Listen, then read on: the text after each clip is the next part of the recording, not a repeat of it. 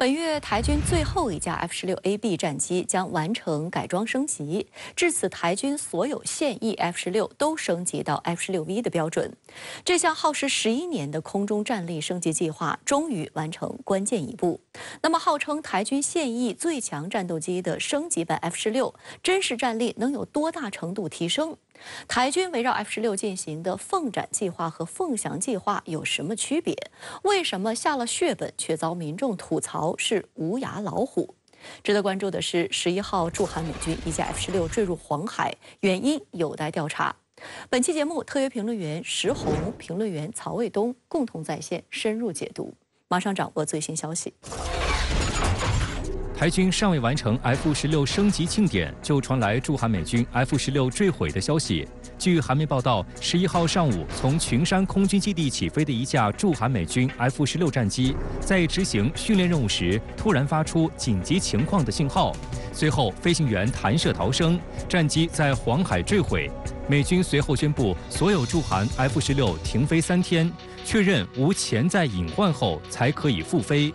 群山空军基地位于韩国西海岸，是驻韩美军第2大空军基地，因战略地位重要，被美军比作“毛尖”。坠毁的 F-16隶属于驻扎该基地的美国空军第7航空队第8战斗飞行团。值得注意的是，今年5月，该部队就已经发生过1起 F-16的坠机事故。当时，一架 F-16在飞行训练中坠落于京畿道平泽市的农田，飞行员紧急逃生成功。驻韩美军1年内发生2起 F-16坠毁事故，也引发了岛内媒体对 F-16安全性的担忧。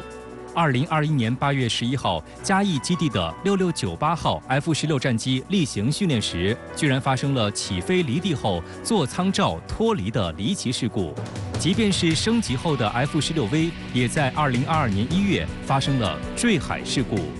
那么驻韩美军的 F-16呢，属于 F-6C 地形，基本配置要比台军的 F-16AB 更高，但是逊色于经过最新升级的台军的 F-16V。不过呢，它目前也在接受升级。今年4月份呢，经过这种升级的 F-16返回了驻韩美军的第8航空联队。而这次坠毁的这架 F-16具体是不是经过升级呢，还没有公开。但从目前交付进度来看呢，大概率是没有经过升级。据岛内媒体12月6号报道，汉翔公司掏空腰包下血本的台空军拥有的升级版 F-16V 到底有哪些改造？真实战力能有多大程度提升呢？2011年，洛马公司展开一项面向现有 F-16用户的升级计划，也就是将老旧型号升级至 F-16V。2012年10月，台军与其签约，将该项目命名为“凤展计划”。严格的说，升级 F-16V 其机体结构和发动机并没有变化，但对航电系统改进较大。升级核心就是在于美国诺格公司的 AN/APG-83有源相控阵雷达，绰号“弯刀”。这是一款可变敏捷波束雷达，和传统电子相扫雷达相比，带宽更大，功耗更小。这是一款低成本简化版的有源相控阵雷达，没有配备复杂液冷系统，在输出功率上也受到限制，目的就是为了能够替换 F-16原先的机械扫描脉冲多普勒雷达。这款雷达尽管在性能上比较低档，但可以同时进行空地模式作业，多目标交战能力大为提高，可同时跟踪20个以上目标。对地探测时可生成解析度0.25米的合成孔径雷达图像，最大探测距离接近300千米。只需要1天半的时间，就可以给 F-16换上一部新的 AN/APG-83。更换雷达可以说是最简单，但对战斗力提升最大的升级。此外，在2011年美方提出的军售清单中，还包括应用于 F-16V 战机的联合头盔显示系统、AIM-9X 响尾蛇空导弹、联合直接攻击弹药和 Helglass 2隐身涂料。台方基本上照单全收。不过，一个头盔的单价就高达40万美元，接近300万元人民币，却仅配合台军拥有的40枚响尾蛇空导弹，贵得离谱。这还没完，2018年台空军又追加采购了电子战吊舱、狙击者先进瞄准吊舱、复合武器挂架、任务训练中心和可编程数字电台，以及原清单中没有的自动地面防撞系统。值得指出的是，岛内媒体有意无意地把凤展计划升级而来的141架 F-16V 和凤翔计划新购入的66架全新制造 F-16V 混为一谈。但升级版与新版 F-16V 的结构和配置是不同的。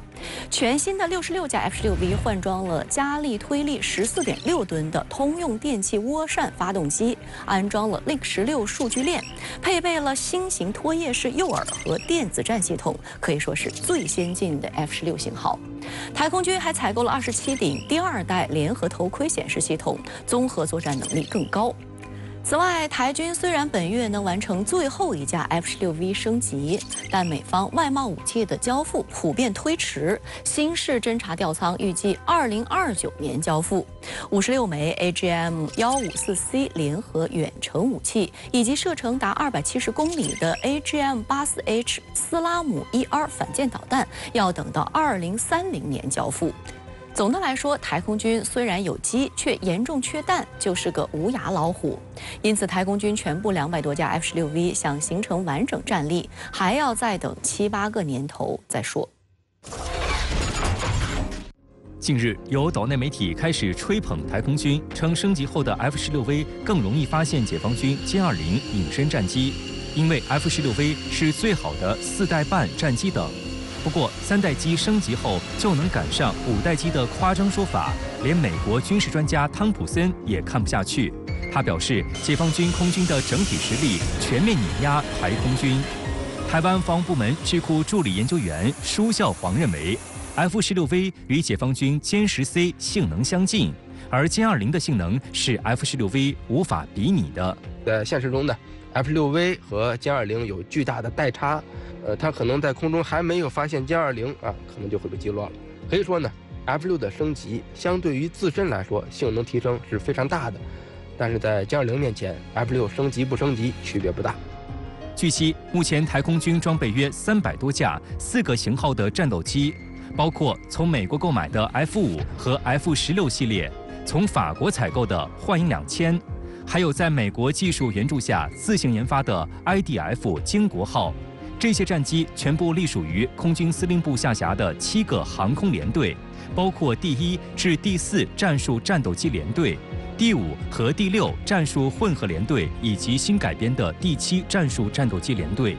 据报道，根据台空军的计划，未来几年交付的66架全新的 F-16V 将全部部署在第7战术战斗机联队所在的台东制航基地，他们将接替老旧的 F5系列战斗机。台军把66架全新的 F-16V 放到东部的制航基地，而不是放到面向大陆的一线，实际上呢是心虚的表现。台军希望呢一旦爆发冲突，能够借此躲过第一击先要保存实力。这样呢，他基本放弃了台岛西部面向台湾海峡的一面的这种制空权，获取呢一点和外界联系的希望。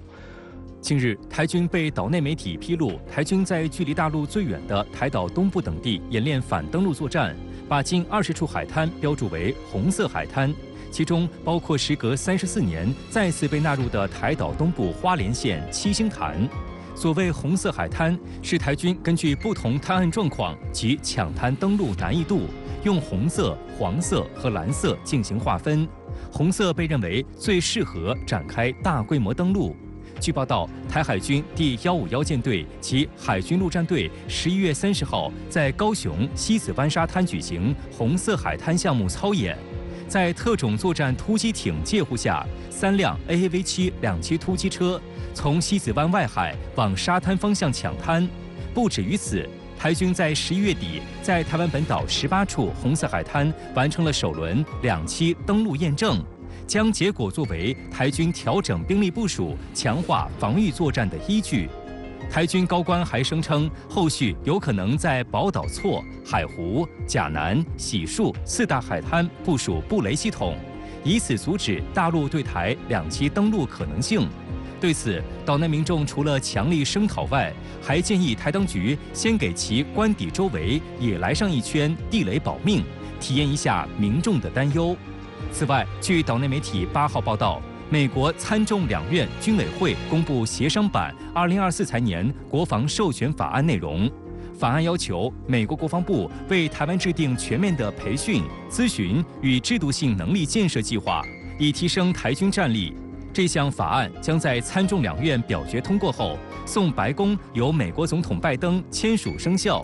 而法案内容一经报道，很快就引起一些岛内网民议论。有人批评称“玩火必自焚”，唯恐天下不乱。美国不断插手中国台湾地区防务呢，同时通过向基本上没有任何议价能力的台湾地区高价出售武器呢，就是要把台湾打造成在军事上消耗中国大陆的一个刺猬。但是伴随着中国大陆综合实力的这种日趋的强大，美国插手台湾地区防务注定是徒劳的。台当局升级了141架 F-16，花费了巨额资金和11年的时间，还面临有机无弹的窘境。有岛内舆论认为，凤展计划就是个无底洞。请教一下曹先生，在您看来，台军是不是一步步被美军火商牵着鼻子走？我们看到台当局它的武器装备呢，主要源自美国，所以美国呢已经看到了它的这个弱点，也就是说，无论它的什么样的武器，比如说空中的飞机、水面的舰艇，还是陆地上的一些导弹火炮，都离不开美国，因为就台当局它自己建造它的这种相应的水平和能力是有限的，而美国的军工企业它已经看好了，就是你台当局你自己研造就是这样的战机你是没有能力的，所以美国呢是把最先进的这种战机呢卖给它的军事盟友，比如说以色列或者日本比如说它是 F-35这样的战机，而把自己就是淘汰掉的一些飞机或者并不太先进的飞机卖给台当局，这样的话呢，就是既赚了钱，又把自己淘汰的装备给了台当局。所以说，这个美国的军工利益复合体它一直是牵着台当局的鼻子走。台空军日前宣布，将逐步退役部署在台东制航基地的42架 F-5战斗机。有台军前高官建议，将这批老战机改造成无人机，充分利用剩余价值。请教一下石先生，您对此如何看？这个建议在理论上是可行的，因为世界上不乏将退役的战斗机改成无人机的例子。但是世界上已知的将退役战斗机改成无人机，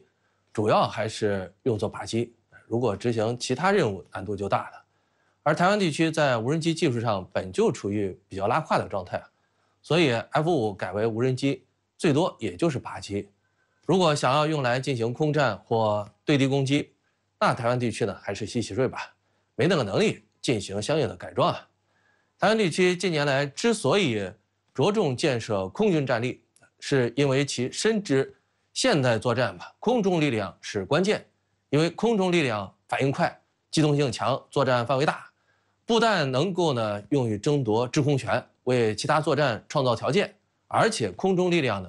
能够进行远程对地和对海攻击如果没有空军，那么台湾地区的陆军和海军都只是地面和海上的靶子而已。在确认11月29号于日本附近海域失事的鱼鹰轻转旋翼机造成8名机组人员全部遇难后，美军6号下令全面停飞这款争议不断的重要机型。作为旨在替代重型直升机执行快速战场运输任务的鱼鹰，如今已经在美军各军兵种中承担大量任务。这次全面停飞会对美军全球部署造成多大影响？此外，军机坠毁拒不停飞，驻日美军在治外法权硬币下能有多么恣意妄为？在坠机事件，输机呢，在这个美国海军陆战队和海军承担的这个突击运输高速运输的是非常重的任务，所以呢，这个停飞不可能持续太久，否则会影响美国军队的战备，影响美国军队的这个作训等等方面。经过简单的或者是这个周期比较短的各种的技术检查和维修之后，这些鱼鹰运输机就会重新投入使用。鱼鹰刚问世就被美国称为空中变形金刚，如今却是美军事故率最高的机型。明明不够安全，鱼鹰为何仍受美军重视呢？鱼鹰轻转旋翼机由波音和贝尔公司联合研制，包括海军陆战队型、空军型和海军型。我们先来看一看鱼鹰的性能机身长度17.47米，高度6.73米，翼展13.97米，空重15吨，最大起飞重量27.4吨，最大飞行速度每小时509公里，最大航程4130公里。货舱最大的载货能力是9070公斤，外部吊挂能力6800公斤。载人时全部座位可乘坐24人，如果拆除座位，全部坐在地板上，可搭载32人。机载武器包括一挺7.62毫米机枪或12.7毫米机枪，以及安装在飞机腹部的6管7.62毫米加特林机枪，在遥控系统的支持下，能够进行360度射击。此外，空军型的 CV-22鱼鹰还可以发射 AGM-176B 格里芬空地导弹。波音官方资料指出，当它的旋翼处于垂直位置，可以像直升机一样垂直起飞、着陆和悬停。一旦升空，它可以转变为能高速飞行的螺旋桨飞机。这种组合为美军带来了全球覆盖能力，使鱼鹰具备与任何其他飞机不同的作战能力。然而，美空军时报以官方吐槽，服役17年来被美媒诟病的离合器故障问题始终困扰鱼鹰。事实上，鱼鹰是在比较勉强的状态下开始服役的，它试飞定型花费了17年的时间，5架用于试飞的原型机摔了3架。即便如此，2006年它还是率先在美国空军服役，随后陆续进入美国海军陆战队和美国海军，可以说是带病上岗。今年8月，美国海军陆战队发布的调查报告证实，2022年的鱼鹰坠机事故与离合器故障有关，并警告说，如果不改进，未来事故不可避免。言犹在耳，新的坠机事故就发生了。鱼鹰的复杂还在于其2台主发动机的轻转机构。2台罗罗公司的涡轮轴发动机以转轴以及齿轮相联动，整个主旋翼可以转动90度。起飞时先垂直起飞，或以45度短距起飞离地，到达一定高度之后，轻转旋翼转为向前，像螺旋桨式固定翼飞机一样飞行。这个过程中，力矩方向一直在变化，控制极为复杂，稍有不慎就会发生坠机。其次，鱼鹰无论垂直起降还是短距起降，螺旋桨在产生升降拉力的同时，也会有反方向的下洗气流，很容易把飞机拍在地上。因此，绝大部分鱼鹰事故都出现在起降过程中。另外，普通直升机有个重要安全标准，就是在失去动力的一定阈值内，能够依靠旋翼自旋安全着陆。能够垂直起降的鱼鹰也应该具备这样能力，但事实上做不到。美国人干脆2眼一闭，索性就不提这个标准了。鱼鹰从问世开始就存在设计硬伤，发生事故是必然的。近年美军还频频在亚太操练所谓远征前沿基地战术，在气象条件极其复杂的偏远岛屿和海域上，鱼鹰屡屡出事，也就不奇怪了。这个飞机啊，往往被这个美国它的陆战队和海军用于进行大规模的整舰式运输和快速运输以及突击运输等等这些任务。比如说在这个亚太地区，它就可以依托美国陆战队在延国和普天间的这个航空站，快速的向前沿的热点地区投送兵力投送其他的这个装备，从这个2线往1线呢不断调动部队使用，这些呢都是鱼鹰的主要应用场景。美军在鱼鹰坠机事故发生后，曾无视日本政府停飞要求，称鱼鹰会继续在日本飞行，备受关注。据日媒报道，在事故发生的第2天，日本防卫大臣木原忍就要求美军停飞鱼鹰。日本官房长官松野博一也公开表示感到担忧，但是美方并不理会，甚至继续让鱼鹰在事发地冲绳的上空飞行。12月4号，数百名冲绳民众举行集会，不少人更穿上反鱼鹰服装，再次要求鱼鹰彻底离开冲绳。有评论指出，美国前国务卿基辛格曾说过，做美国的敌人是危险的，但是做美国的盟友则是致命的。对此，中国外交部发言人汪文斌在记者会上表示，美军一向自诩维护地区和平稳定，却在治外法权的荫蔽下肆意妄为。美方号称是在保护盟友的安全，实际上却成为盟友的不安全源。他不得不顾及美国的面子，他还要安抚这个群众。但是另一方面呢，他也这个受到这个来自冲绳的很大的压力，民间的很大的压力，所以他也得向美国提出要减少在日本使用鱼鹰运输机的这个频率，或者这个减少这种部署这个呢，他历年以来或者这10年以来都对这个事情跟美方有很多的交涉。美国呢往往就罔顾日本提出的各种的要求，来自日本政府也好，来自民间的也好美国都当耳旁风。鱼鹰事故频发，而贝尔公司还在与洛马公司联合研制 V280勇士轻转旋翼机，这是为美国陆军未来直升机计划所专门打造的机型。请教一下石先生，勇士和鱼鹰会有哪些不一样？ V280勇士是美国在吸收了 V22鱼鹰的经验基础上，并且针对鱼鹰的缺点发展而来的第3代轻转翼飞机，所以两者有很多不同之处。首先 ，V280与 V22在设计上的最大不同之处在于发动机舱的配置方式，让发动机喷口固定，不随旋翼转动，而是和机体保持平行。这样在起降的时候呢，就不会有气流的干扰，也没有 V22改变飞行方式时那么大的力矩变化。因此 ，V280的可靠性要比 V22呢高得多。其次呢 ，V280飞得更快更远。 作战半径高达930到1480公里，V22的作战半径呢只有690公里。第三 ，V280的设计时间比 V22呢晚得多，因此呢应用了更先进的材料、航电系统、飞控系统和信息化系统，技术更先进，隐身性能也明显比 V22呢出色。当然了 ，V280的优势呢目前还在理论层面。 至于其未来进入美军服役后，是否真的具备良好的可靠性和可维护性，那就只能拭目以待了。